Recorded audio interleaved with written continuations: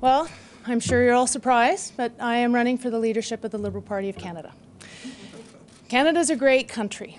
We Canadians are incredibly lucky, but we know that Canada can be better. We can achieve greater prosperity with purpose and real equality of opportunity for all Canadians, something which we don't yet have. And to get there, Canada needs smart, strong, and courageous leadership. But leadership doesn't just happen because you say so. It doesn't happen by just talking about values and principles. Real leadership is by example. And Canada should once again be leading by example. And when the economy is the most important issue facing Canadians, we need smart leadership that has experience in business and economics, as well as politics. As a lawyer, I worked on big international transactions. As a senior executive, I managed large teams of people both in Canada and abroad.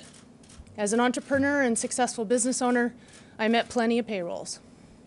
That's the kind of smart and experienced leadership in times of economic challenge that the Liberal Party in Canada needs. The Liberal Party proved in the 1990s that it had the guts to do what was right, fiscally and economically.